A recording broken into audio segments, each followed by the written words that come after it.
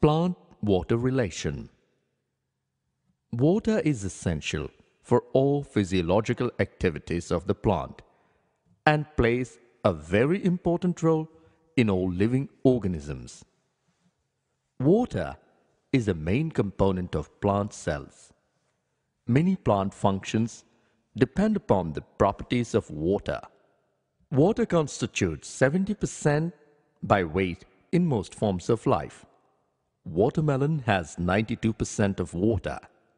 Most herbaceous plants have 10 to 15% of its fresh weight as dry weight. Carrot root is about 85% water by weight, and young leaves of lettuce contain 90% of water. Distribution of water within a plant varies. Woody parts have relatively very little water, while other parts mostly contain water. A seed may appear dry, but still has water, otherwise it would not be alive.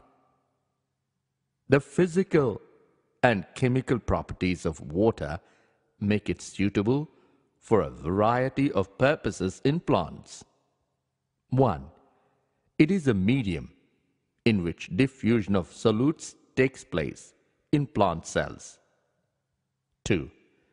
It is a solvent in which mineral nutrients enter into a plant from soil solution and transported throughout the plant in an aqueous medium.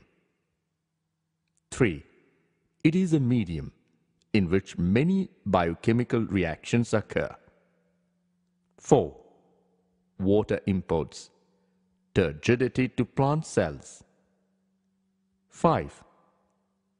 It provides mechanical support and rigidity to the plant cells. 6. Several movements of plant parts, such as folding of leaflets in sensitive plants, opening and closing of flowers, and stomata movements of leaves, are due to water. 7. Growth of plants due to elongation depends on water. 8. It is a source of O2 evolved in photosynthesis. 9. Water regulates heat in plant body. 10. Water is a medium for fertilization. It helps in dissemination of spores, fruits, and seeds. Terrestrial plants take up huge amount of water daily, but most of it is lost to the air through evaporation from the leaves, that is, transpiration.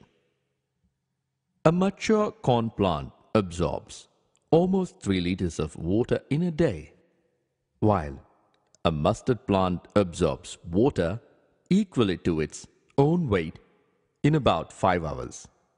Because of this high demand for water, it is not surprising that water is often the limiting factor for plant growth and productivity in both agricultural and natural environments.